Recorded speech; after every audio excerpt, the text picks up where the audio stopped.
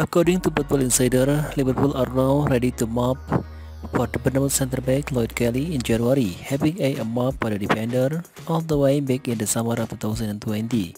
Bournemouth defender Lloyd Kelly could be available for cut price fee in January, with Liverpool ready to swoop for his service.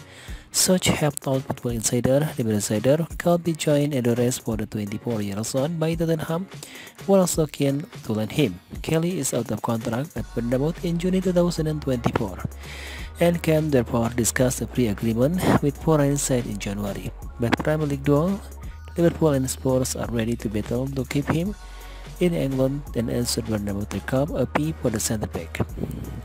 Kelly could be just what Liverpool are after as their new centre-back signing, having been a highly rated player for a number of years now and capable of playing a hybrid role between the centre and left-back position.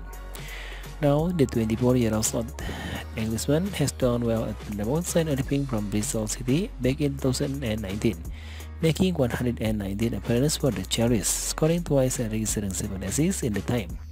The season he started 20 matches in the Premier League, helping his side steer clear of the relegation zone. Kelly has also won 9 and 10 caps for England under 20 and under 21 in the past respectively, highlighting his international pedigree.